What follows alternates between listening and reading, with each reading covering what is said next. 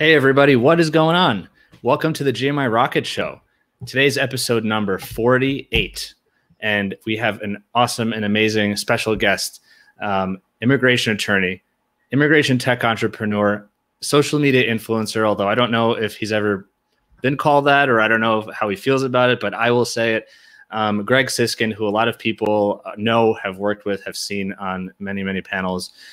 Greg is an experienced attorney and one of the founding partners of Siskind Susser, which is an immigration law firm, but also has been in the tech space on the immigration side for many, many years. Most recently, his team spun out a company called Visalaw.ai, which builds a lot of different cool tools for immigration attorneys to automate all sorts of different processes, which we will get into.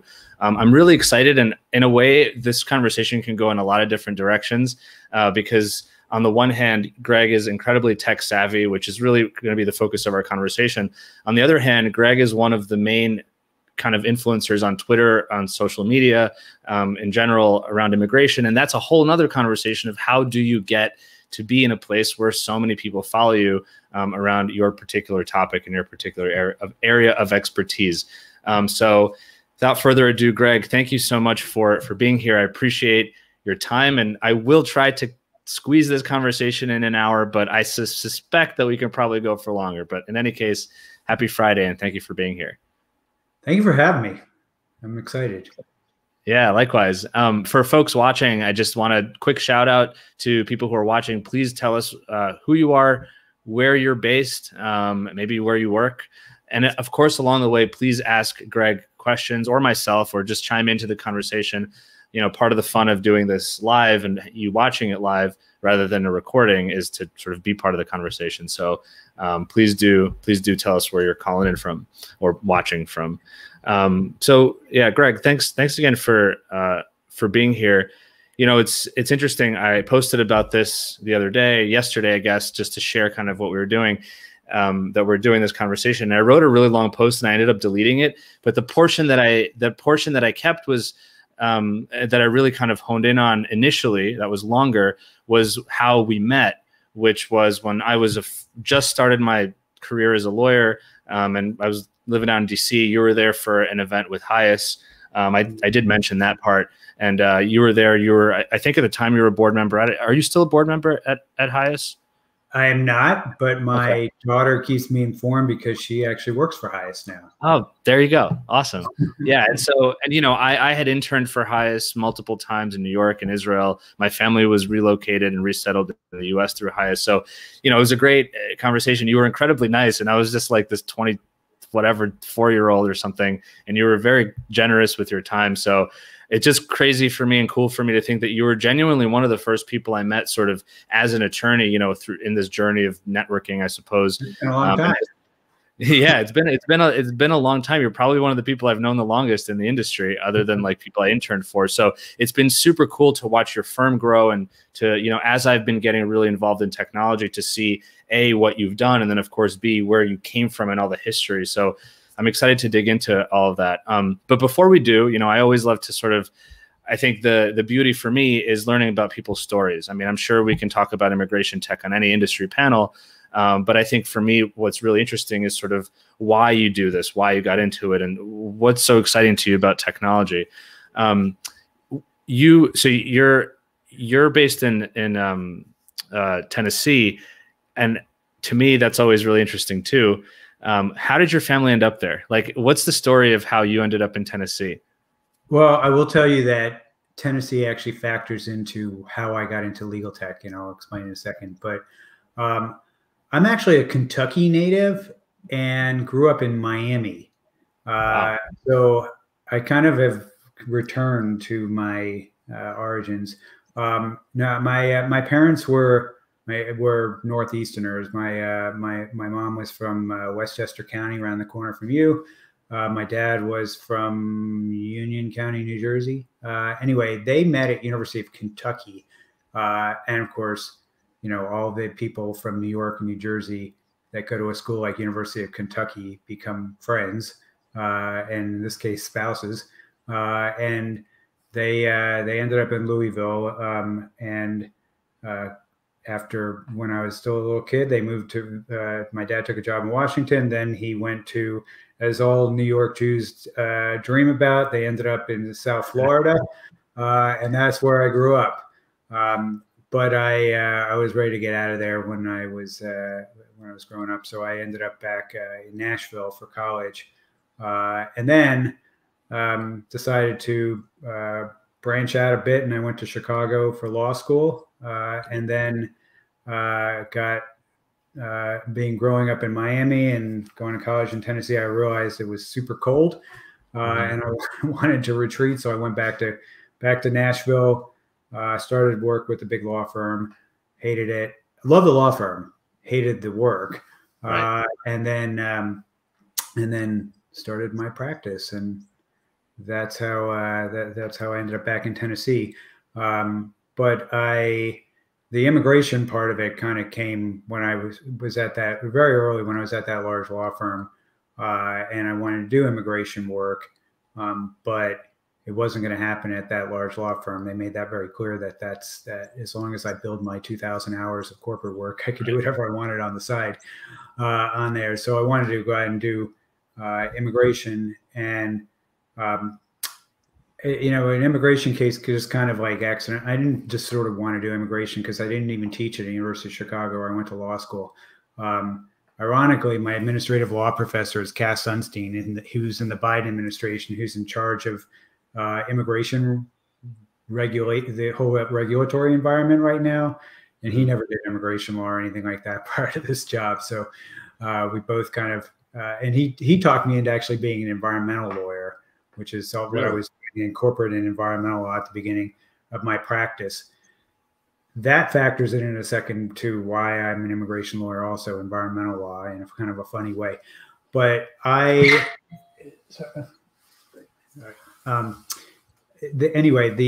I was at this firm, an immigration case kind of came in the door. They needed an associate to work on it. I didn't know anything. The partner didn't know anything, but I loved it and decided that's what I wanted to do. But I had I had a problem, which was I was in Nashville, which 31 years ago wasn't like a hillbilly town, but it wasn't that far removed from it. And I didn't see a very easy way to develop an immigration practice locally. Now the city's changed a whole lot over the last couple of decades, and it's actually a very sophisticated market right now, and a great place to develop immigration law clients. But I knew immigration law was federal. So if I could figure out how to get matters from out of town, that would be great. And it was all, not just federal, but it was all done by mail.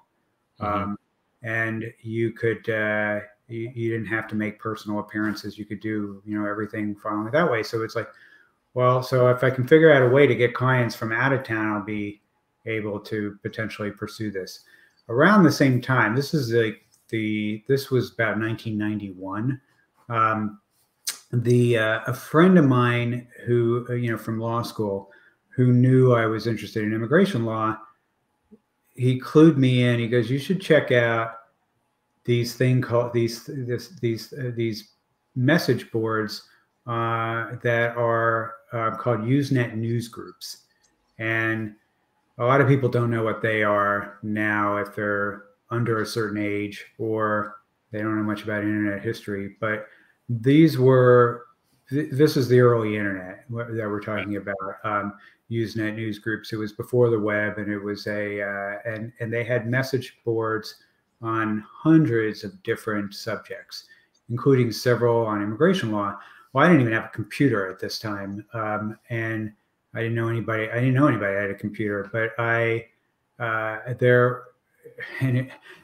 out and I went out and bought a computer, and it was a lot of money. I mean, it was like $2,500 31 years ago. I was a Compudyne, and I got it, and that's a brand that's not even around anymore.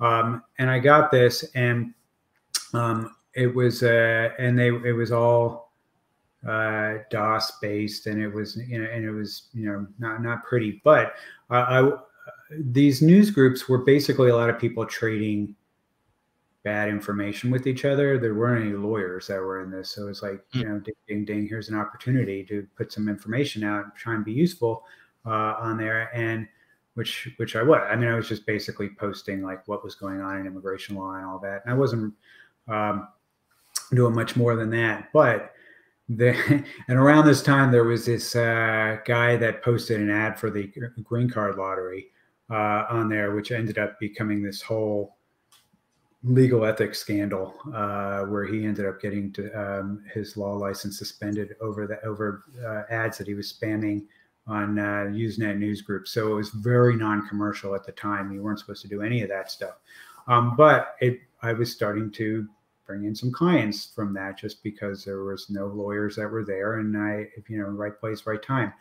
And I think that kind of raised some eyebrows in the in the conflict sheets that used to go around the law firm, where they used to have that little newsletter that went out every day in the law firm. We used to get it delivered to us in each of our offices of all the new matters that came in the firm. But I started to see some promise there. And then in 1993, two things happened for me. One is that the Mosaic web browser came out, and there had been some, and I saw a New York Times story on it, and the story was about how the Vatican and Graceland in Memphis, where I wasn't living at the time. I live in Memphis now, but at the time I was living in Nashville, were two very early adapters of websites, and that it was up until that point, it was mostly like the tech community and universities that were using the World Wide Web. But they saw some, these two very different organizations saw some promise there, and I said, well, that's very interesting. But what really caught my attention was they said the web was going to be different. It was going to be commercial. And a lot of the rules that apply to email and to Usenet news groups weren't going to apply on there. So, light bulbs go off that this might be an opportunity for me to make my big escape from big law and do my immigration law thing.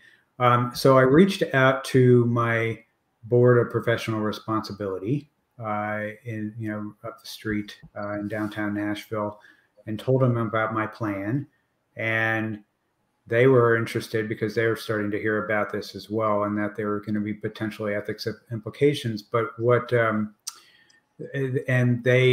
so we mapped out a way that I could ethically put up a website. And then the other thing that was going on that year was, I don't know if you know your obscure New York City, Long Island history, but there had been a lot of headlines in the mid 1980s about medical waste that was washing up on the beaches, and this was during the AIDS panic around the country, and there had been all of a sudden a lot of lawmaking that happened on medical waste law. Anyway, this law firm I was at in Nashville represented big hospital systems. That's what I was. So I was doing a lot of corporate work doing hospital acquisitions. That's kind of factored in later on my immigration practice as well, because I do a lot of work for hospitals. But one of our clients wanted me to do a 50-state survey of all the new medical waste laws that were happening around the country, that were popping up really quickly, and also federal laws too. And there was another lawyer. He and I both got assigned to this, and he was a year ahead of me, and I'm like a second-year lawyer. He's a third-year lawyer. He's a very entrepreneurial guy, though. So once we put this report together, he goes, I'm going to take this to the next level. So he managed to get two 20-something lawyers a contract with West Publishing. Well, it was called Clark Boardman Callahan, which West bought them. But he got a book contract for us to write a book on medical waste law. So we do this, and very quickly, and this book is like a phenomenal success because nobody has any information on this stuff. And here's all of a sudden this huge 50 state guide to complying with this. So David and I get a book royalty that we split for like 90 grand, which was just unbelievable for like, that was almost my half of it was almost equivalent to my year's salary for me. So it was like, I have an escape route. I have an idea and I have money. So I had and I was also getting engaged at this time as well. So in spring of 1994, I got married. I took a nice 6-week honeymoon.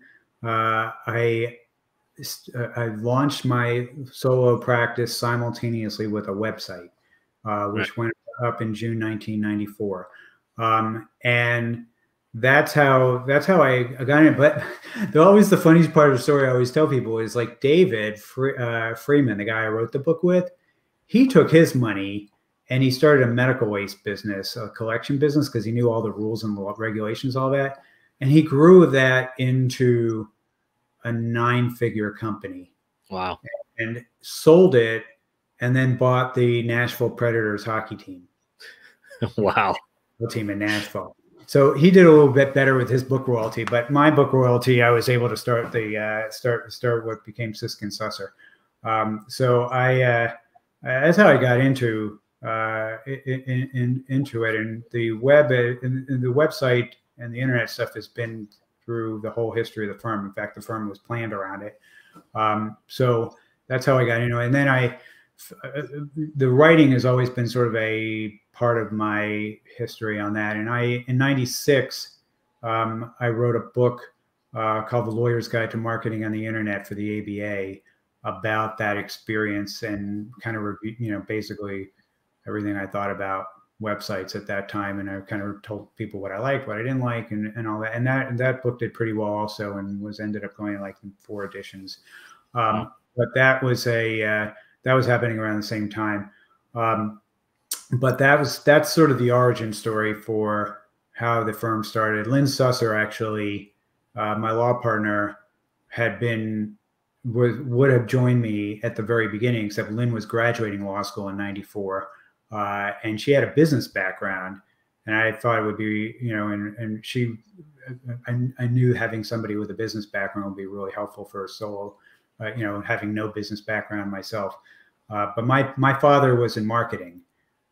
So at least I had a lot of good support in that area. And I think that's always been he had a little ad agency in Miami and had a lot of influence to sort of like the way I view the world. So that's, I was going to ask you, what sort of brought your father your family down to Miami. So that was a perfect segue. I'm curious though. I mean, when you wrote this book with Brian, you said David Freeman. Yeah. Sorry. Right. When you guys wrote this book, were you still practicing at your big law firm at the time? When we wrote the book, we were. David actually left before the book came out to start his business. I left very shortly after that. I don't think the law firm was too happy about that, but it was I was told that they kind of changed their policies after I left regarding book royalties and such. But I mean, that to me, yeah, that's what was. I was curious about that because my initial thought was, wow, you were working at this firm. You guys were on a project for a client that was not your personal client; it was the firm's client, and then you ended up using a lot of that information to publish a book that sounds like. Well, the report for the client was, like 50 pages. The book itself was like 1,000 pages. Gotcha. They weren't at all the same thing. And on there, that research project basically gave us the idea for the book on there. But they were, and that research project was done over like about 2 or 3 weeks. We basically put that thing together. The book itself took months and months to put that out. But it was actually, I think at the end of the day, it was pretty good for the firm as well, because the client was the book that was produced at the end was a whole lot more useful for the firm's clients than that little project was. So I think they were, and I think that at the end of the day, they were, pretty happy with how this was a firm. Actually, one smart marketing thing that they did was they set up this whole alumni program for lawyers after they left, because they started to figure out that a lot of their alumni become in-house counsel, and at the end of the day can refer a lot of work back to them, and it's a nice ecosystem.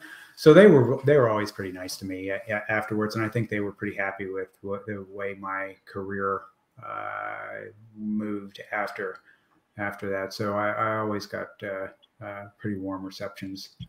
Now, would you say that kind of, this sounds like the light bulb moment, you had this light bulb moment with the internet, learning about these, the Usenet sort of forums. And then of course, this book sounds like it was also an introduction to an entrepreneurial endeavor. Would you say that sort of earlier on in life? Because one thing that I read, and I think you even mentioned this on your LinkedIn profile, you graduated college in 2.5 years, right? You graduated college in 2.5 years, right? At Vanderbilt. So it sounds like, I mean, my instinct is to say you were very academic, you were studious, obviously very smart. Did you think of yourself as an entrepreneur? Did you have sort of business a mindset, or were you always like, I'm going to study, get great grades, and sort of follow a more, I should say, traditional path where you kind of go to, a more traditional job? I did think I was going to be an entrepreneur at the beginning. My father, I think, is a very good entrepreneur, but it was, entrepreneurs have ups and downs, and so there was a lot of financial instability when I was growing up with businesses that did better than others. But when I think what I was looking for, that's an interesting question. When I went, I was also, there was a maturity thing that was an issue for me as well, because I finished high school. I skipped a grade of high school before I started college. So I'm off, I'm finished with high school, I'm 16, and I'm done with college when I'm 19. And that's a very young age to be making like long-term decisions on what you're going to do. And I ended up going to law school at the time, basically because I still didn't know what I wanted to do. And everybody said, oh, a law degree, you can use it for a million different things on there. So when I finished law school, I actually didn't even think I wanted to be a lawyer anymore after that. Wow. I wasn't really sure what I wanted to do, but I actually thought I might want to go and get a PhD and do something in academia and become a professor. And that would be kind of a nice, quiet, easy life. And that would be fine on there. And I thought I would actually be a history professor. And that was until I discovered immigration law and found that there was an area of law that I liked. So law was not supposed to be a long-term endeavor once I got into it, but I had loans that I had to pay. And also the law school I went to, there was sort of everybody kind of seemed to track into big law. And so it was like, so my summer associate jobs were in big law firms. Right. All my friends were going to big law firms. I ended up going back to Nashville because I thought if I'm going to leave law and do something else, at least I should be in a city where I have a lot of friends. And, right. And so that's why I went back there. But I didn't think the entrepreneurial route was what I wanted to do, but I did want to be an immigration lawyer. When I figured that out, then what ended up, I kind of looked around in Nashville, and there were like a handful of other immigration lawyers. So I reached out, and I couldn't find either something that I liked or somebody that wanted to hire me. So then I was looking in Atlanta and DC and Seattle and in Portland, and some of the lawyers that interviewed me over the years are still in practice and know that I could have worked for them. But I was getting serious with my girlfriend, now wife, of many years, and she made it very clear that she wasn't moving. So she said that you can do your own thing here, and I will support you if you want to open up your own practice. And I don't care if we're poor for a while, but you can, but I'm not moving with you. So I'm not doing a long distance relationship. And if you want to move, then you can move, but it's the end of us on there. Right. And I don't want it to be the end of us.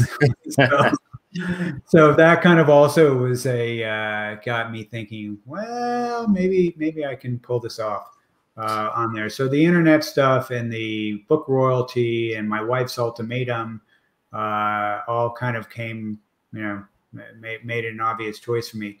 And once I was in it, I really liked it. And the other thing that at the time that it's kind of funny because I just tweeted about this yesterday, but there was a book that was by this guy, Jay Foonberg, who writes this book called How to Start and Build a Law Practice. And he wrote it for the ABA. And I got this book, which is like the Bible for starting up solo law practices. And it was like very intriguing to me and all that. And then of course I had my dad, who was knew all about small business life and gave me a lot of good advice on what to do and what not to do. And it turns out that I really did like it. And it was really, it was kind of like not what I was intending to do all along, but once I got into it, I really liked it. What did your dad do? You said he had a small business. I'm just curious because you said he was in marketing. He had an advertising agency. He and his partner in Miami over the years. I was the third generation to go to law school, the first to actually practice law. My grandfather went to law school, then the Depression hit while he was in law school and he dropped out. My dad went to law school and then decided he didn't like it and he dropped out. So I was third generation to go and first to finish, although my sister and I started and ended law school the same week. She's been practicing all these years as well. So both of us have been lawyers the same amount of time. Wow. On there. And she's an entrepreneur too. She started she's the senior partner in her firm is actually, I think, has like 26 lawyers. It's wow. She's very, I pick up a lot of really good advice from her as well. And hopefully vice versa. So I want to jump into just a few comments from folks. I just want to show them here. Shiv says, hi, Roman and Greg. Hey, Shiv, thank you so much for watching. Elena says, greetings, Roman and Greg. Greetings back to you. Porvi, looking forward to the discussion. Greg is a good friend for lawyer and tech whiz from Mumbai, currently in Florida. Thank you, Porvi, for the comment, for watching. Marianne says, total fan. This is very exciting to see you both here together. Happy Friday. Thank you, Marianne. Marco says, hi, Roman and Greg. Great to see you. Thank you, Marco. Karen Elizabeth from Philadelphia, an immigration paralegal recently hired by Fragaman. Awesome. Congrats on the new job. Thanks for tuning in. Tatia Gordon-Troy says, Greg's the man. Agreed. Yeah, Tasha is like, she is, if you want to write a book, yes, she's the one.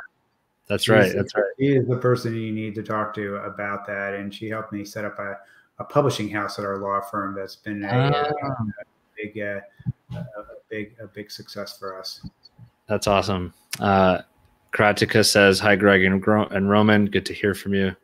Likewise. And Lou says, hi, Roman and Greg, watching you from San Francisco. Thank you so much for tuning in. So just wanted to give folks a quick shout out and say hello. So I kind of want to move ahead a little bit. At this point, it sounds like you've started your firm. You've also, you've partnered up with Lynn and you're building out the practice. You have the website, 1994, super early days. Like you're kind of pioneering this, obviously, when ABA and, there are interested entities that it sounds like are kind of watching to see what happens. They're like, yeah, sure, you go do this. Let's see what issues you run into, and then we'll figure it out as we go. Well, there was one thing that made a big difference, which was I was not. Some people say that, and I always have to correct them. Say, oh, you were the first lawyer with the website. I was not. I was the third. But the two firms that preceded me were both very large law firms in Washington, D.C., Aaron Fox and Venable. And that's what, and the reason why I'm mentioning that is large law firms decided they were going to get into website development in a big way from the very beginning of the web. And that changed the whole legal environment because, of course, attorney advertising had, for many, many years, that it was sort of the domain of small law firms, and the large law firms steered clear of any kind of advertising and were very conservative at a minimum.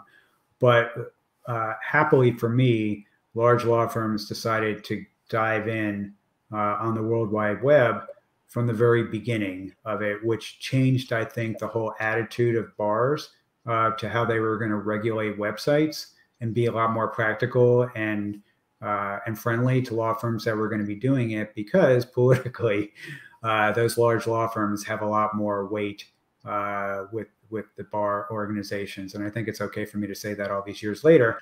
But that was sort of, I felt more comfortable and less worried about that when I saw the other firms that were the initial ones.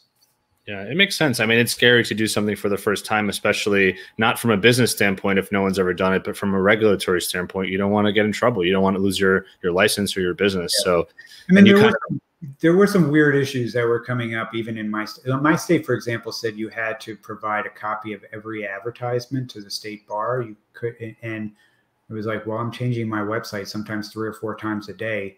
Do you want to get copies of that? And we actually, they said, well, no, on there, because it was a burden for them as much as for me on there. But there were a lot of rules at the beginning that they had to figure out how they were going to do it.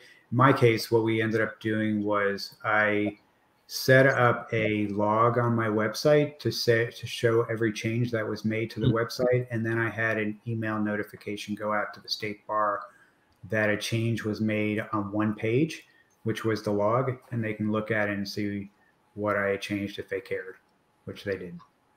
The other thing was I was just always really practical. I never really sort of all the things that people get into trouble for are things like making claims about your ability, your success, or saying you're the best, or this, that, and the other. And my philosophy was put out quality information. Right. Don't try and tout yourself as being better.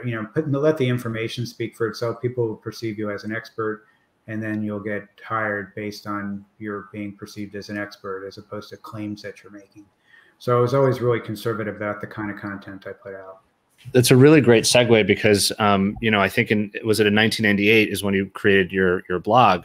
Right. And, to this day, you tweet a lot, you share a lot, you have Facebook Lives. And, I talk about marketing a lot on this show and in general, because I think it's important, especially for young attorneys, even today, to just create content, to share their expertise, share information. I mean, now there are a lot of people creating content around the web in our industry, but that doesn't mean that all the information's out there. If you focus on a specific case type, inform that particular client demographic about whatever it is that you know. So you instinctively sort of knew this. There wasn't this whole digital marketing universe where you could, read any number of books about best practices. You instinctively knew this. What made you feel, because I feel like a lot of people, even now, say, I don't want to share the information. The information is my value and I need to get paid for it. Whereas, from your perspective, sharing from your blog post all the way back from 98, you were like, no, let me give value. Let me give out information. They will come to me. What kind of, I don't know, what allowed you to do that and not feel afraid that someone's either going to take that and copy you or just, take the information and not hire you? I don't know. What do you think it was that sort of allowed you to do that? Well, I mean, again, being in Nashville and being surrounded by all these hospital systems it's like a Silicon Valley for healthcare companies. I think a lot of people don't know that about Nashville. It's like 25% of all the privately run hospital beds in the country are controlled by Nashville companies. So wow. I knew, kind of like for me, one of the things I wanted to get into was the physician space, because I wasn't in California, so I thought that, well, that's going to be more of a challenge getting even though the web was bringing me in some tech clients, I was, I couldn't do sort of the cocktail party marketing that in Silicon Valley. They probably never even did that. But I didn't have that. I didn't have in some of the bigger markets just sort of the industries that were there. But in Nashville we had healthcare, and the one thing that was that occurred to me with doctors, and this I think is a sort of analysis I think a lot of people can do in whatever practice area they're in.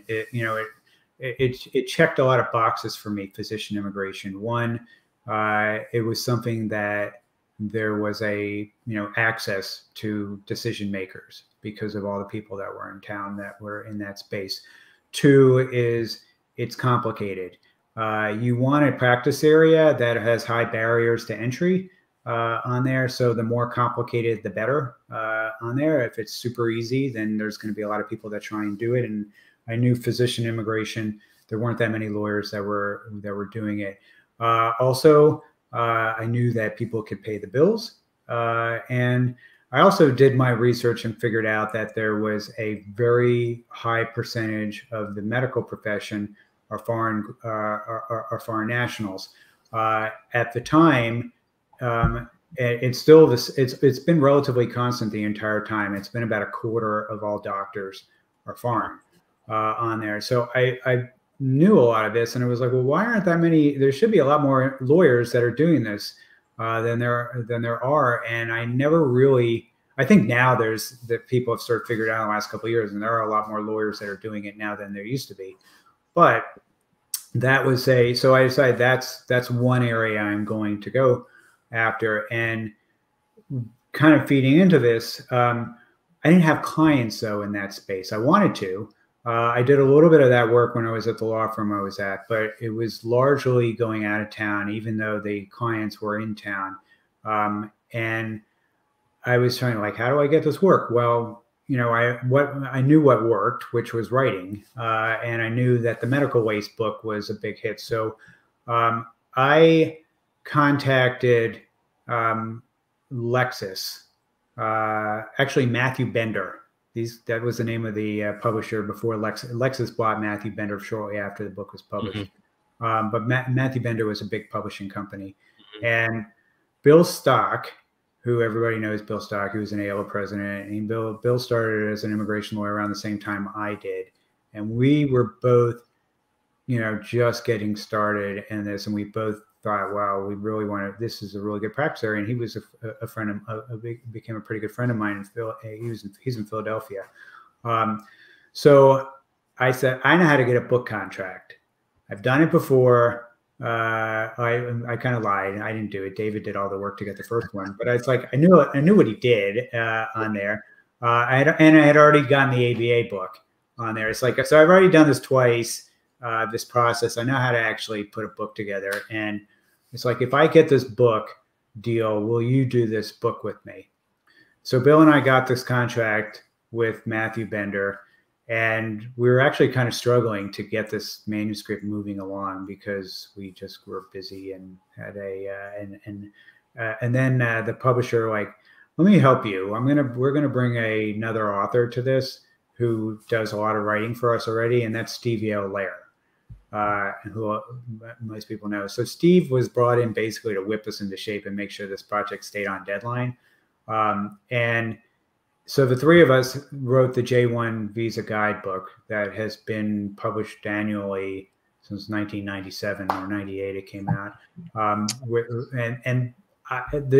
don't mind telling people now. It's like I didn't have any doctor work when I was writing this book, and this was sort of like I figured if I told people I wrote the book on the subject, then it was sort of But I'm like, I'm this 20 at this point. I'm not even 30 yet. And I'm trying to hold myself out as this national expert on physician immigration law. And I thought the book would really be the way to establish the credibility on that. And that was, and it worked. That really did put us on put my practice on the map as far as physician immigration work goes. And that has become, that's a whole department at our law firm, and it's the biggest part of our practice on there. But that was, that content marketing. It's the media has changed over the years, sometimes it was just on a website or blog or social media or video or books or, whatever. But, it's always been basically the same core principles on content production on there. And it's just a matter of finding the formula that works best and your style that works best. I mean, a lot of people, it's kind of like, usually you don't see the mix where social media, like Twitter and book writing usually go hand in hand as far as, because they're, one's very short form, one's very long form. But if you can find what works for you as far as content production, you have a ton of choices today that you didn't have before. So for a lot of people, tech is that. Expert systems are that, as far as being able to, it's just another kind of content production that people can do today that allows them to do a lot of the same kind of marketing and, and brand building that they were doing in the old days with articles and books. I love that. And what I hope people can pull from that example is that, for people who may actually already be experts, or perhaps as you were kind of still starting out and figuring out what their expertise should be, they're nervous about putting out a LinkedIn post or an Instagram or a tweet about a particular topic. And you just said, you went from 0 to 100. You basically wrote a book. But what I think the important thing to remember is that you knew you were not completely a novice. You had some area expertise with respect to medical law, whatever it was, through the waste research that you've done, et cetera. I think the lesson to me, or one of the lessons, is that through the process of the writing, right, of the writing of the book, you're doing the research, you're putting it together, you're editing. You totally learn the subject by writing it. Exactly. That was definitely the case for the J book. That I would not consider myself really of having the knowledge that I needed to competently represent doctors before I wrote that book. Right. By the time that thing was finished, though, it wasn't just marketing at that point. I really did actually know the law substantively. I still had a lot to learn from a practical point of view of what you get actually working on cases, but I knew the law inside and out at that point. Exactly. And so I just think that's such a great lesson of, like, don't be afraid, just get out there and start writing and start digging into it. Well, that's kind of different than like app building. Like I'll give you an example of that. Last year, it seems like it's years ago, when Trump came out with the public charge rule, which was that the beginning of 2020 or 2020? No, or 2019. Yeah. 2019. When that public charge rule came out, none of us really knew anything about it because it was it was brand new. I mean, you may have studied the proposed rule and all that, but when it was published, I wrote, an app that was a public charge advisor that I wanted to be thorough and really, but when I was building that, it was like, I'm learning the law, learning this regulation and developing the app. Basically, from the notes that I'm taking and all that, I'm also figuring out question sets and the clauses that I'm building out that for the app and all that. But I didn't know anything about that subject before the app was done. I didn't learn it and then do the app. I was learning the subject by doing the app, right, on there, and that's something that is I think a very useful exercise for young lawyers who are trying to learn about a particular area of law. That's a different learning process for learning it as opposed to just reading about it.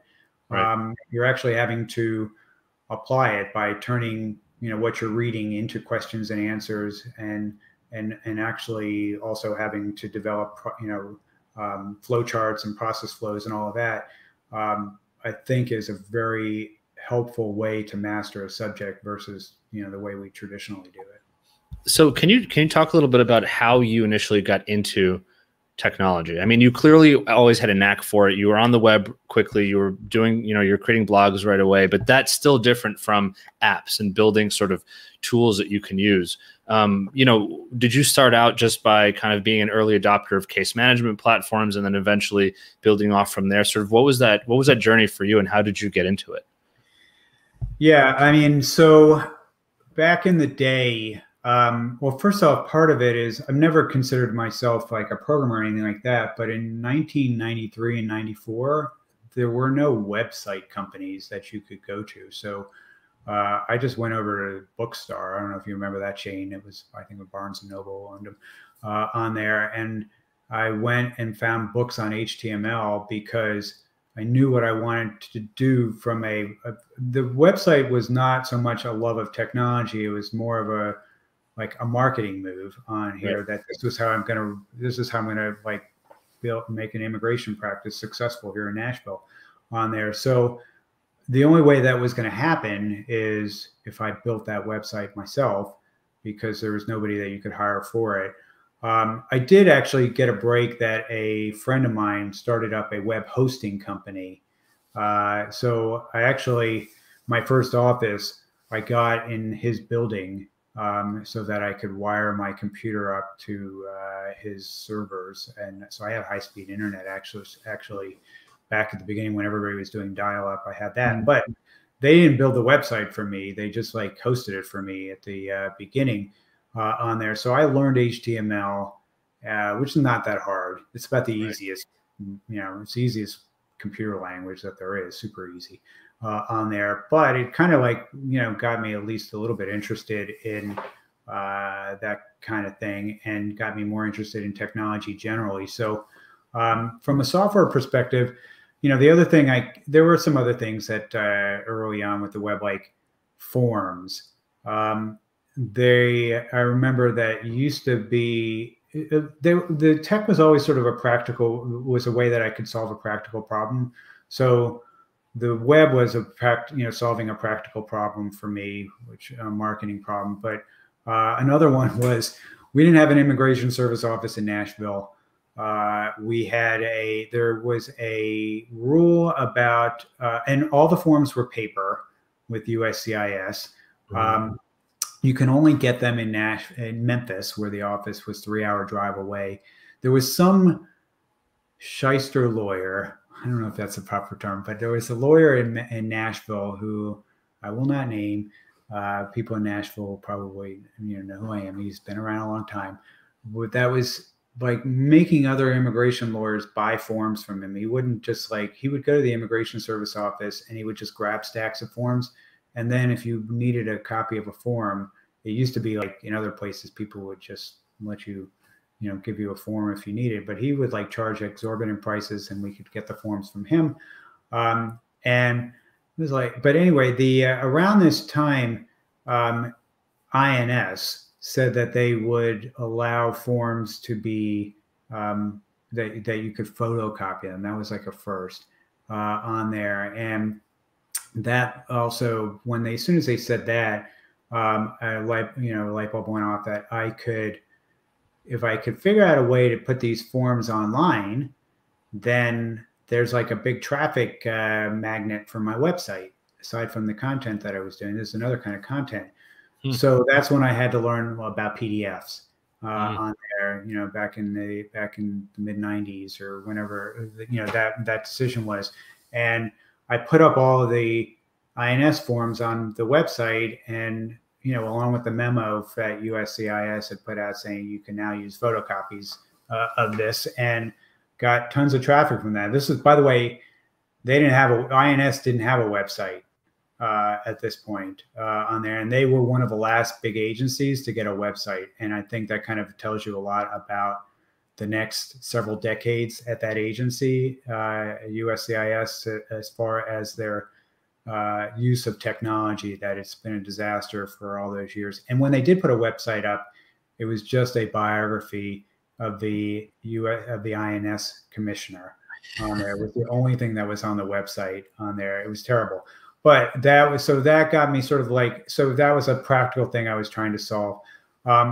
Later on, and the blogs were, it was just at that point. Oh, and the blog was also a practical thing. In '98 when I started that, it was an advocacy move. The H-1B program, there was legislation that was pending in Congress to triple the number of H-1B visas to 195,000 from the 65,000 that we are very familiar with.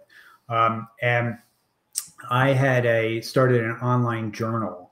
Is what I called it. There was no blog term. The term blog didn't exist, but I basically was using that to keep people apprised of what was happening on Capitol Hill on that particular issue. So it was just basically a content move at that time, and it was only maybe 3 or 4 months later, and I didn't that the term blog was coined, and it was, they were all pretty similar back in the day. It was basically, I just took FTP, which is file transfer protocol, and uploaded a file, downloaded a file when I wanted to make a change on that, and that was your blog on there. And that's how most of the early blogs, that's basically the same formula. And then a couple of years later, there were software companies that created blogging platforms, but the early blogs didn't have any of that. It was just basically people that were just taking little pieces, turning their websites into these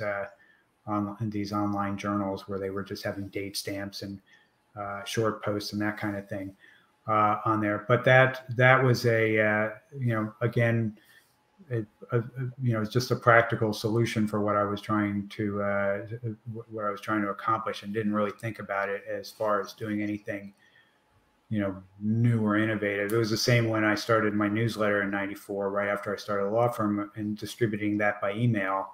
That was a first, and that was also because it was super cheap to send out a newsletter by email versus print and post. I'm paying for stamps and postage on there. So I had a little email link. I said, if you want to get this, my newsletter, just send me an email. And at the beginning, it was like literally almost like, just pasting in names into the BCC and sending it out to them. And then the thing grew massive. At one point, I think there were like 40,000 people that were there. And that's why I learned about listservs on there, and had to become and we used a couple of different ones over the years on there. But that was the practical answer for using the listservs for what this email list has just gotten too big on there to be able to manage on my own. So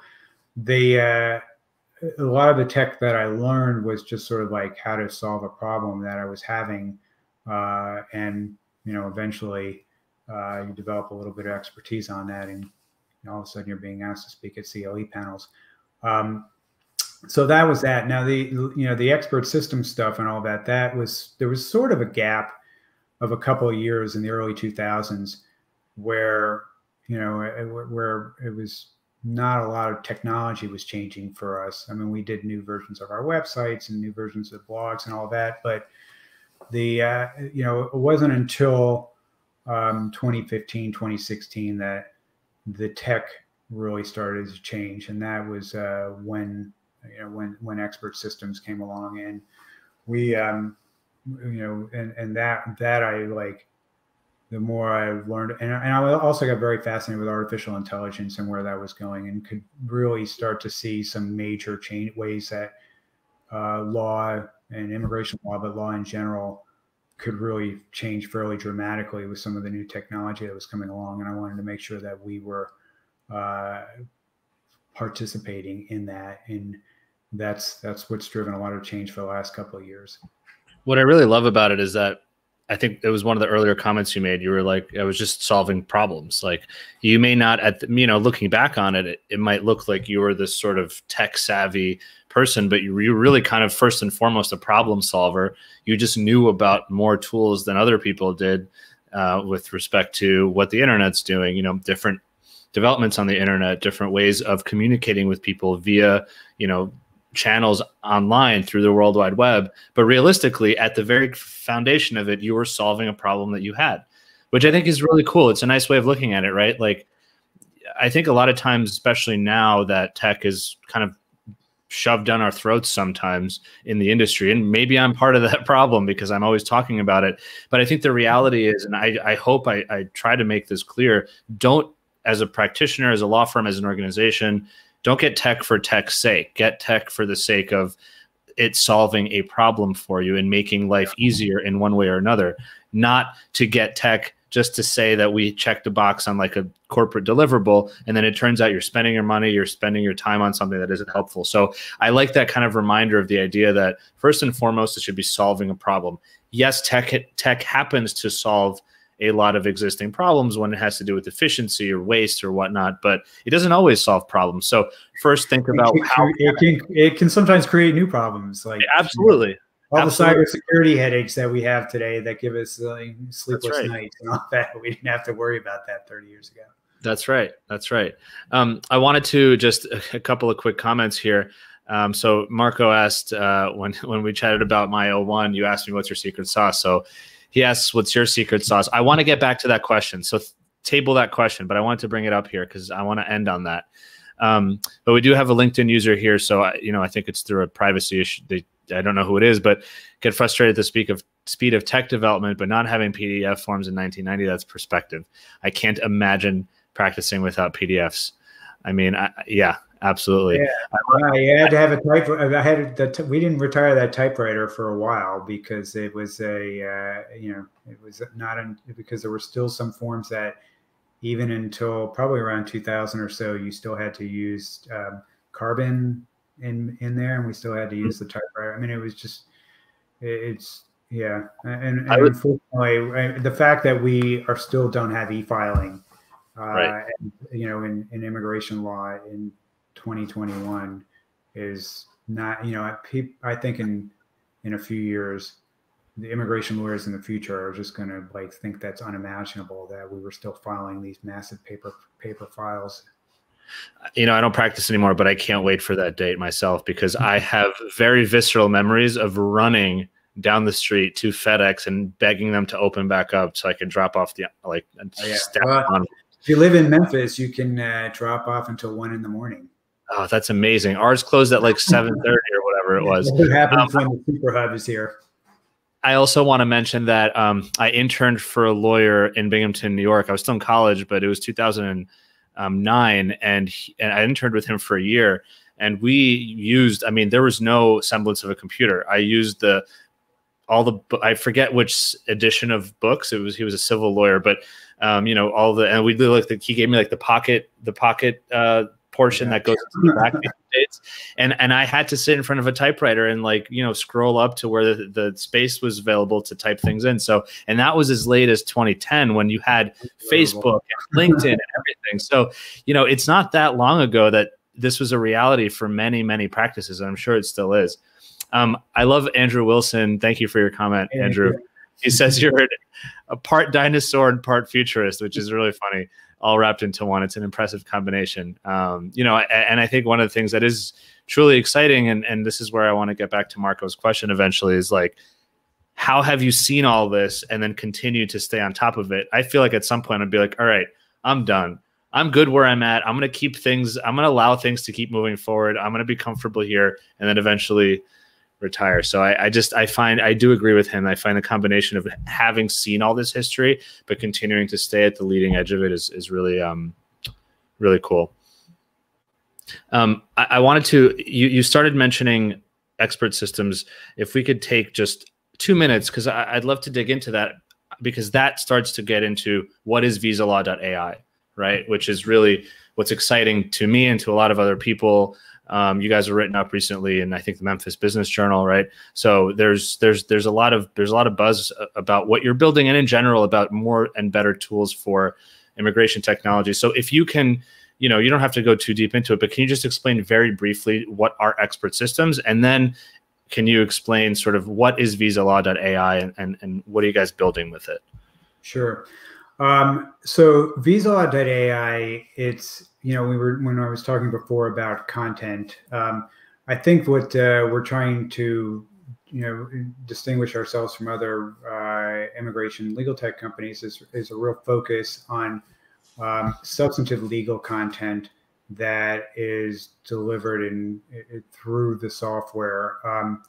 And when we're talking about what an expert system is, it's in a lot of respects, especially when you refer to it in the AI context, and it's not really true AI as far as a thinking computer, but what it does is it replicates legal analysis. And the software that we are developing is replicating the legal analysis that lawyers undertake in their day-to-day practices to hopefully save them time, improve the quality of what they're doing, and hopefully, in a lot of cases, and the speed of what they're doing. So there are a lot of different apps that we're developing that are sort of like different illustrations of that. One, for example, you just mentioned the public charge advisor, which it takes you through an interview, or you can give your client the interview to take, because we can we can create it in such a way that the client can actually go through the guided interview, and the lawyer at the on the back end will get the analysis and can decide what to do with it. We did something for the travel bans that have come out of travel, where as one was coming on top of the next on there, where we were able to have an app that guided people through how that was applicable. So there are these eligibility advisors that we've been building. We did one for the entrepreneur parole rule. That was one of the first ones that we did. We did for DACA. We did for even programs that never actually happened. When DAPA we're waiting on a Supreme Court decision on that in 2016. We had an app that we were going to release the day the Supreme Court upheld President Obama's legalization program, which of course didn't happen. So the app never got released on there. But those apps are, so that's one theme. Some of the apps are that they create documents. So we're doing a lot of federal litigation right now, and a lot of people are following some of these mass litigation cases that our firm is co-counseling with Jeff Joseph's firm and Chuck Cook's firm.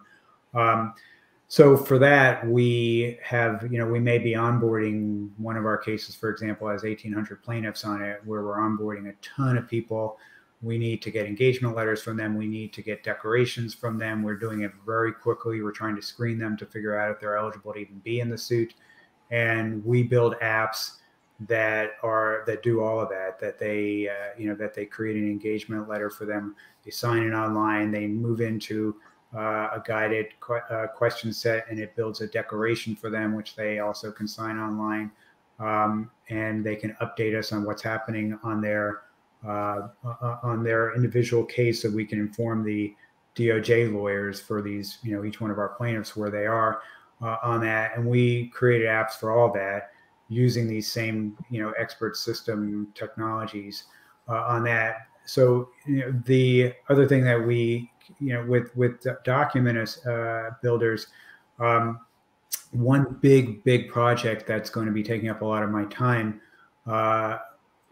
probably indefinitely now, is another book that I've just finished is this cookbook for the American Immigration Lawyers Association. And so you'll indulge me with a little plug for this. But this book just came out last month, and it is a practice and procedures manual, which essentially has soup to nuts for the 16 kinds of cases that we have in here, everything that a lawyer needs, practically everything a lawyer needs to be able to do that case. Everything from, it starts with an article about the subject, and then it has checklists and questionnaires and flowcharts and templates of different, all the things that you would need to prepare that different kind of case. And one of the things that when I was negotiating with Ayla to do that book, I had in mind, the book is great, and I think is, I really want to write this book for you, but really what I want to do is turn all of this content into expert systems. So what we're now working on are developing the, like, for example, we have eligibility assessment documents in this book that help a lawyer figure out the questions asked, and to go through to figure out if a client's eligible for a particular benefit or not. That's a script for basically developing an eligibility advisor app on that. So that's what I've just started working on now. The other thing that we're working on is we are developing case management platform that will incorporate all this content into the case management system. So all the process steps that we have a document for each kind of case that's, of all the steps in the case that you need to go through. That works very nicely in a case management system as far as process steps being defined.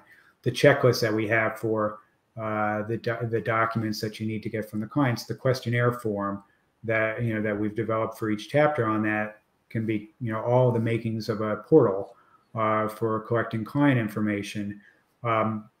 We have templates for the different government forms in there, basically like marked up templates that, and then we have annotation documents that show you for each question in the form what the how to approach that particular question and what the government's looking for. So all of that is sort of the layers that we want to put on top of a case management system that will hopefully change the way people think about their case management system as something where they just dump client data and produce forms and keep track of deadlines, which is the main things that people are using case management systems for, to something that is much more of a tool to help you practice, to actually help you assess your cases and learn about immigration law as you're actually pulling in putting the information in and pulling the documents in to that system. So that's where that's a big project, obviously, for us. We built a consultation bot that is also something now that we've just released. And that's another thing that I think is really going to change the way people think about how they use technology in their practices. So there are lots of bots that are out there right now that I would say are more kind of in the marketing. And I love marketing and I come from a marketing background, but that's not what this bot that I'm talking about is. But those bots are more about getting a person to the point where they schedule an appointment with a law firm and deliver new business to a law firm. What we have built is a tool that assesses after a client has actually set up the interview, the consultation with you. What we in most law firms do some screening before the client actually comes in. They might have a paralegal ask them a bunch of questions. The attorney might be asking a bunch of questions before the person actually comes in. And then, or sometimes lawyers will just have somebody come in, without knowing anything about it. And then we'll spend the first 20 minutes of a consultation, just like, let's get this conversation started. And over the course of the first 20 or 30 minutes, they'll ask all the questions. And then the second half of the consultation will be really kind of assessing the options and laying out a strategy. And that's perfectly fine on there. What we wanted to do was to cut out about 20 to 30 minutes out of a typical lawyer consultation and make it more effective. So we have, now we're a decent sized number of lawyers at the firm and we're full service. So we have, employment and family and removal and asylum in the works at our firm. We do most things. And we started having retreats in 2019 to start building out these question sets, basically decision trees where, they ask questions and then you go along certain paths the same way we would in a consultation. If you ask a question and the client answers it in a certain way, that triggers a follow-up question and a follow-up and a follow-up. And it also screens out questions that you're going to ask because they say no. So you're not going to, you ask them about their nationality and they say no. And, do you have any other passports? No. And then, so therefore you're not going to ask them questions about, more questions about E2 eligibility because they're not eligible for it on there. But that's what's going on in our heads when we're doing consultations, is we're doing this natural decision trees and, the brain is the computer there. What we are doing in this bot is we're essentially conducting that whole interview for the benefit of the lawyer before they get in. Now, at the beginning, version 1, the lawyer will get a transcript and they can kind of review it for 5 or 10 minutes before the client comes in. And then hopefully we'll have a more productive consultation because they will have all the information laid out for them. And it's a much more robust interview than just a little intake form that you might send a client.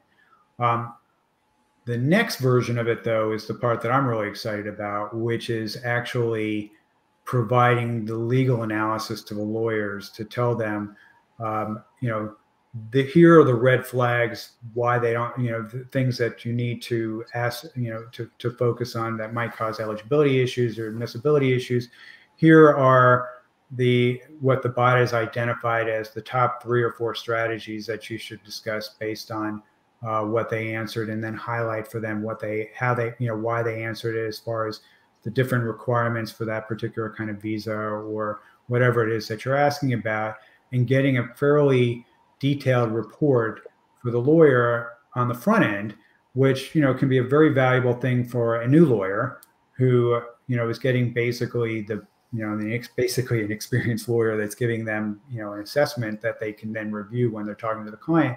And it also hopefully will prevent malpractice by lawyers who, forget to ask a question on something that's pretty important. Like, I always remind people about the shoplifting doctors out there, that you have a bias. You just assume your doctor has never had a criminal conviction for anything because they're a doctor on there, and you just have your own biases in your head. Lawyers make those assumptions all the time about clients on there. The bots don't make those assumptions on there. So a lot of things that you may forget to ask them about, or you may, we a lot of times forget to ask questions about family members, and that maybe they have I-94s that don't expire on the same dates as the person you're talking to. So they have different deadlines. But all the little mistakes that lawyers make because of our own biases and assumptions, a bot can help you, or an expert system can help you with preventing that. So that's another example of something we're working on that I'm fairly excited about, that I think will change the way lawyers practice, and in the way that they view technology as basically helping them strategize on their cases. And that's something I don't think we see that much of at this point, but I think we will in the years to come. The website is visabot.ai. Is that right? That one is visalaw.bot. Visalaw.bot. Okay. But you can find it at visalaw.ai. Visalaw.ai. Right. So visalaw.ai is the main sort of hub for all of your, all of the tools that you're building and the technologies. And I suppose people can sign up to a mailing list there to kind of stay up to date on things. Yeah. Josh Waddell is basically, he's one of our shareholders in visalaw.ai, and he's manages the website and he's keeping track of all of that. But yeah, if you go there, you should be able to sign up and be on our mailing list. That's awesome. It's really exciting. And my one question to you would be sort of, do you think, and maybe this goes towards the question of where you think the industry is going? I mean, in a way, you're building the future of the industry. You're building the tools and the technologies that lawyers can use moving forward. It's kind of like a calculator. Right now they're using the abacus, and you're like, look, that you get the math conceptually. You don't need to do this complicated division every time. Here's this device, plug the inputs, it'll give you the output. It's not as black and white as a calculator. Obviously, this is more of a sort of a first step or a first level legal analysis. The attorney still has to weigh that against other things that might come up during the interview, I suppose. Do you think that this is where kind of the industry is going, of like AI or tech-based support that sort of can push things forward a little bit more quickly? Do you think there's ever going to be a case where once the bot says yes or no, that's it? You can file based on that rather than having the additional attorney review. I mean, I think that a lot of times visionaries in the space, they think, look, let's do as much as we can. I'm sure there are some things that we can just automate completely. Do you think that's ever going to happen, or like, what are your thoughts on that? I don't think in immigration law we're going to see that, because immigration law, by its nature, it's the most political, one of the most political areas of law. It is very much still, changing so rapidly and all that, that I think in a lot of cases the tech will have trouble keeping up with the changes that are coming in. That's so. But what I'm envisioning down the road is a practice that a lot of the tasks that happen in law firms right now will be automated, and that lawyers and paralegals down the road, a lot more of what we are going to be doing is managing technology and managing relationships with people. I mean, at the end of the day, we are professional services businesses, and we have to have the expertise ourselves. We have to, and our technology is going to be, what may differentiate us from the competition. But essentially, people are still going to be hiring the lawyers. They are still going to be expecting their lawyers to be the ones that are holding their hands and guiding them through the process. Paralegals are going to be a lot more about relationship management and making sure that that our clients are serviced well. And that's where and a lot of the stuff that lawyers do right now, like legal research, like drafting, a lot of those tasks will be greatly automated. I don't, we at the end of the day still will be reviewing the work product at the end and making sure that we're happy with it and all that, but we will be able to, a lot of the problems that we see in our current system, access to justice, for example, and the quality of most of us are, when we're thinking about the way we practice, we want to put out good work. We want to put it out reasonably and be able to be affordable for people. And we want to do it quickly, and we want to have a life at the end. So I think tech can help deliver on all of those, so that hopefully, we can work fewer hours. We can have a bit, better work product that's out there. We can turn things around more quickly for what our clients want, and hopefully do it at a price that more people can afford our services. At the end of the day, I think we're going to see a lot more competition as well from non-lawyers. And, at the end of the day, I think there's probably, for most people, probably still a preference to use a lawyer for a complicated process. And, but if we can't solve the problems that are, the issues I was talking about in terms of speed and price and quality on there, then I think we're going to see non-law entities get into the space and eat our lunch on there, and that will be deserved if we don't figure out ways to be able to deliver on those. There's also this idea that there's a large unserved market, not an underserved market, but there is just a market that is not eligible for pro bono services and can't afford traditional legal services. And so if we can create some sort of an augmented service that can really lower the price, continue to deliver high quality, legal or immigration services, then we can actually bring in more people into this sort of legal, non-pro se immigration process, give them a better chance at, figuring out their status.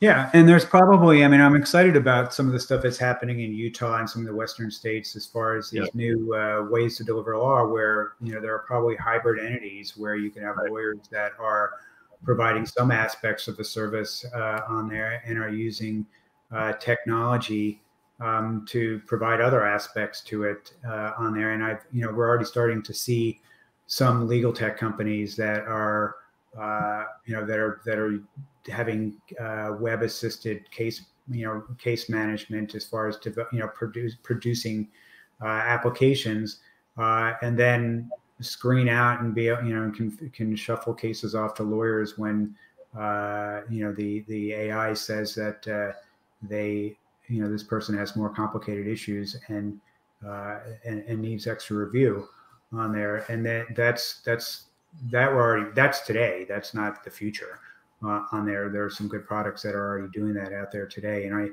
I think we're going to see more of that. And I think some of that we're going to be seeing lawyers actually deploying those kinds of technology as opposed to, the non-lawyers that are doing that on their own. I think that's going to be something that's going to be a lot more common within the bar once people can kind of get over the idea of not necessarily being able to micromanage every matter that comes in. Just a quick note here. Shiv says a quick plug, a review. Bot review of an immigration filing can be used for quality control purposes. And I definitely agree with that, which I think kind of leads to what you're saying. It might not be that the bot or the tech is giving the final review, but it might be either on the front end or the back end, a double check. I have two more questions for you.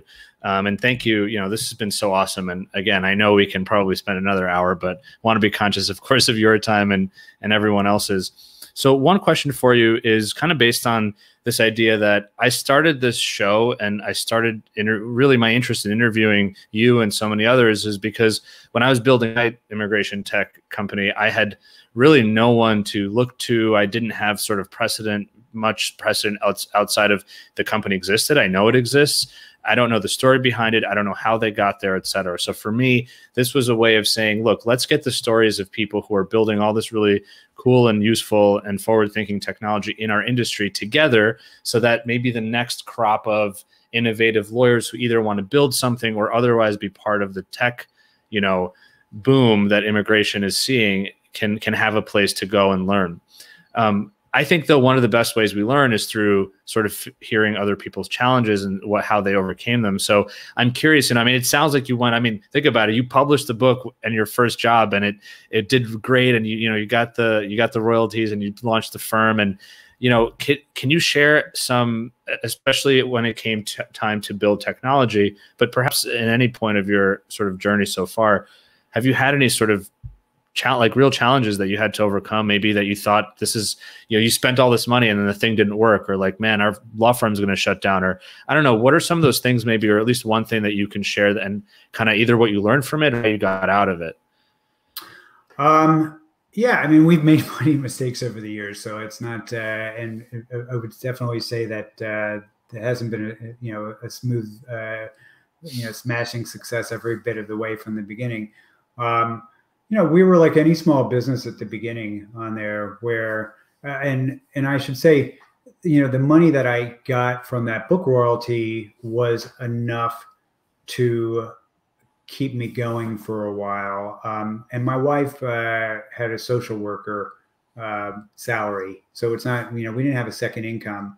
It was pretty much all, I shouldn't say that, but it was pitiful what social workers are paid on there. But it was so, it was definitely at the beginning, and when I left the firm that I left, I made the decision to not try and take any work with me on there. So when I opened up the firm, it was completely starting from scratch as far as clients goes. A lot of time, I violated Jay Foonberg's advice in his book that I mentioned earlier about starting a practice, where he says, should you acquire a partner early on? And it was like, no, you shouldn't. Basically, you'll sink twice as fast on there if you have two people coming in. Neither one of them have clients that are trying to start from the beginning.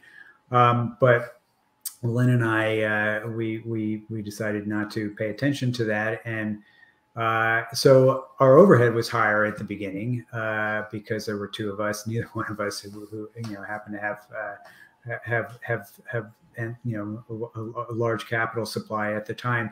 So the first several years, they were a struggle financially, and that's now I will say that Jay in his book gave very astute advice, which he said it takes 5 years on there. And so, a lot of times when you are going through difficulties, if you read up a lot and you talk to a lot of people who are going through the same process as you, especially in startup world, that you that you figure out that you don't need to panic. You just need to keep your head down and stick to the plan. And that is one thing that I think has the secret sauce that Marco was talking about before. In a lot of cases was just continue on, to stick to the plan, even if it doesn't seem like it's working on there. If everything that makes sense in the plan and you've looked at all the variables and it doesn't make sense that it's not a huge smashing success on there. In a lot of cases, it's just, it needs more time on there. And that's what I, came to, understand over time, which is that things build on every, success builds on success. Failure, you learn from it. But you can continue, building and building and building. And if you're looking at things like, I don't need for this to be a huge success in the first couple of years on there, I'm looking at 10 years, I'm looking at 15 years. Now, unlike startup, we do a lot of work for startups. Jason Susser at our firm, we actually wrote a book 2 years ago about immigration for startups. So they're on a, their view of the world is a little bit different because they have a very short timeline in which they have to be able to produce, because they are all about rapid growth, acquiring outside capital, and exiting. And there's a whole formula that these startups go through. But what I was looking at is like, this is my life, my career. I'm taking this all the way through the end. And so that if you can play the long game, then it doesn't really matter as much, whether you can mark, out, as long as the trend is going in the right direction. And every year in the history of the firm, it's pretty much, there have been a couple of minor exceptions to it, the numbers were improving a little bit, and to the point, and then in more recent years, it's been sort of accelerated on there. But so you could look at those early years as being struggle and failure and all that. But I mean, basically, or you could look at it as like you paid your dues, and those were the dues, and they were the struggle, and we made it through that. But there was like, we had an unsuccessful merger about 14 years ago on there, and that was a rocky time for us when we had to, undo what we had done on there, and we were all friends, and it was painful to admit that this merger was a bad idea, and we ended up separating, and and everybody did fine after that. But it was it almost destroyed the firm on there, I will say. I mean, we looked at potentially just moving our practice into a bigger firm, or basically just, we were sort of sick of the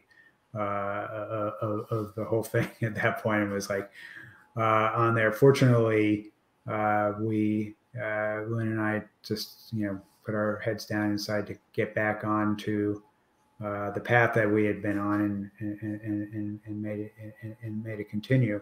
The other thing that some people don't know, that Lynn and I are actually sort of relatives. Lynn's husband and my wife are related, and actually her husband and my wife and my father-in-law are first cousins. So when we started the firm out, we also knew we had to make it we could not let it bust up, because it would have all these wider repercussions across the family if we didn't. And so that's one secret of family businesses. Our firm is a lot bigger than a family business now. On there, there's 50. It's 50 is our head count right now at the firm. But it did make us sort of like, I think, when others might have walked away or pursued other opportunities and all that, we knew that was going to have a much broader implications than just for ourselves. So sometimes that's also going on, where there are other considerations that keep you going, and that did for us on there. And frankly, I'm like thankful that we had a lot of supportive family at the beginning, who in a lot of cases, when you start a business out, if you don't have a broad support network of people that are rooting for you, it makes it a lot harder for it to be successful. So I'm a big fan of family businesses, and hopefully a lot of them will transition into a way that sometimes family businesses get destroyed because they don't really sort of plan for when they're too big and they're no longer appropriate to be a family business anymore. And I think we've worked through that, but that at the beginning, I think, helped us survive some challenges. It's really powerful. I mean, I couldn't agree more. Having a support system is so important.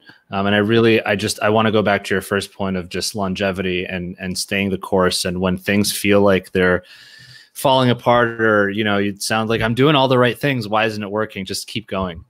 So I appreciate you sharing that, because a lot of times, a lot of people say an overnight success actually took 20 years or what have you. People don't see that because they didn't know about you when you were struggling, when you were small, when you were just trying to make it. They only know about you when you Sometimes it also seems like a person's really successful because you're projecting success, and that's important in terms of marketing, is that people have to see you as being successful. They're going to trust you to handle their own, their own work. But so, the fake it till you make it idea. There is some truth to that, and that's you have to project confidence, and you have to,